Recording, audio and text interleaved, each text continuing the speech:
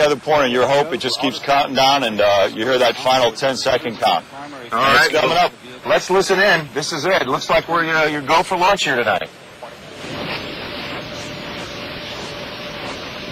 T-minus 15 seconds and counting. 10 seconds. 6 seconds.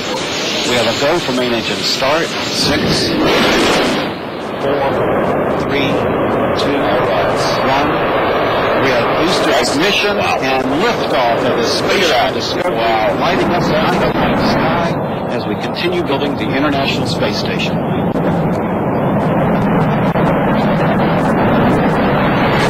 million horsepower, 0 to 3,500 in under 2 minutes.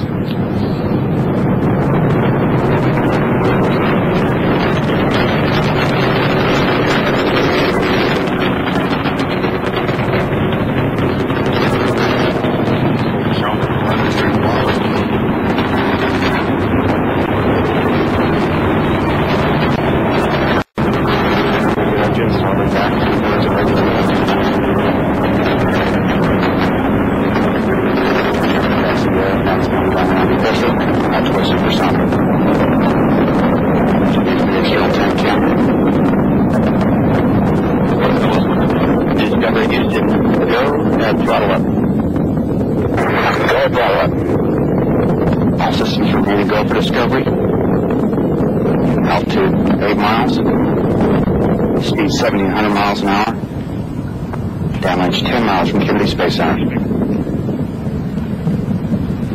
Now we're looking the next big event, Rick, is going to be the cutoff of the solid rocket booster separation coming up, right? Coming up under 2 minutes, yeah. So we're close now, right around 30. We already consumed more than 2.25 million pounds of propellant. It now weighs. And if we're lucky, we might actually be able to see the SRB separate. We should be able to see it on the monitors right now here. We'll be able to see that booster separation. You get the solid rocket booster, they get jettisoned. Does the external tank get jettisoned afterward, gentlemen? Right. The external tank will come at what they call MECO, main engine cutoff, right? About 8 minutes, exactly. 10 minutes in, right? That's right. I understand because this is a night launch, we're going to lose one of the vantage points that we usually get during daytime, right? Isn't that camera? Right. And look at those boosters separating there, Rick. You can see those. Fabulous.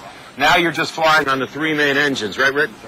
You're flying on the 3 main engines, as you said, John, up until MECO, main engine cutoff, and then the external tank will be jettisoned after.